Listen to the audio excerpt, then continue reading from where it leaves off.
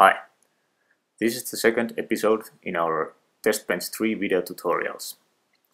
As in the first episode, we just played with the existing tests in the example project. Now we will create a brand new test with the help of the recorder tool. Using the recorder tool is no more necessary, but it's still probably the fastest way to get started, especially if you are not an experienced WebDriver hacker. Even if you are planning to do some more intelligent tests, it may help you to create a stub for you to start with. The first step is to install the recorder. It's a Firefox add-on and included in the package. To install it, you can just drag it over to your Firefox window.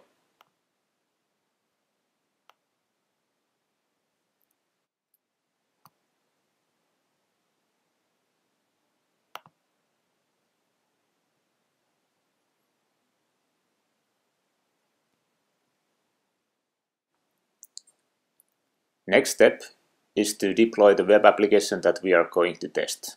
I'm using the same Jetty run target as we used in the previous episode.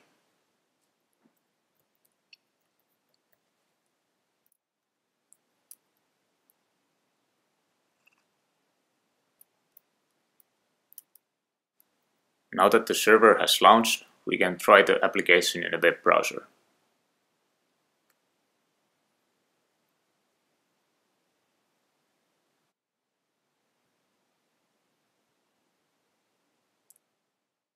Before actually starting the recording, it is often best to restart the application state.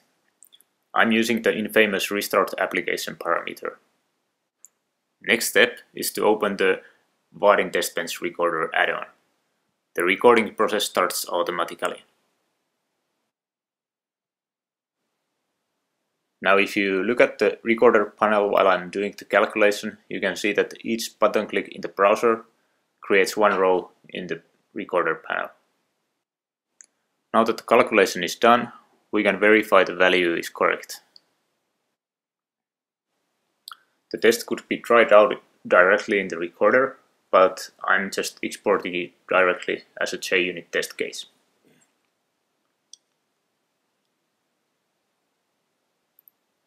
I'm saving it directly to the test project, where I have already created a new tests package.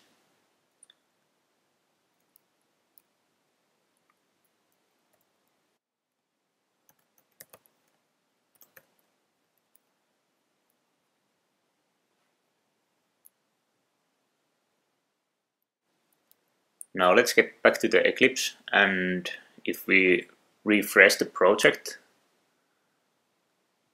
we can see that the new test pops up there. There's one small compilation error. The recorder cannot automatically determine the right package declaration, but your IDE should easily fix that.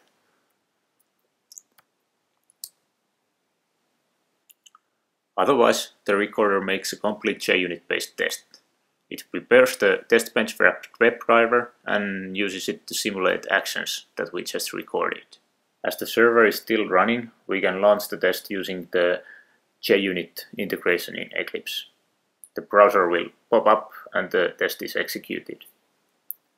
To include the test in automatically executed set, you still might need to do some project-specific tricks.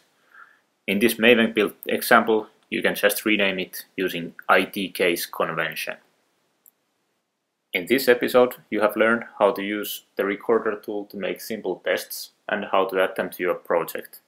In the next part, we'll get familiar with various selector types. They will later help you when you refactor your tests or if you decide to build them manually. Thank you for watching.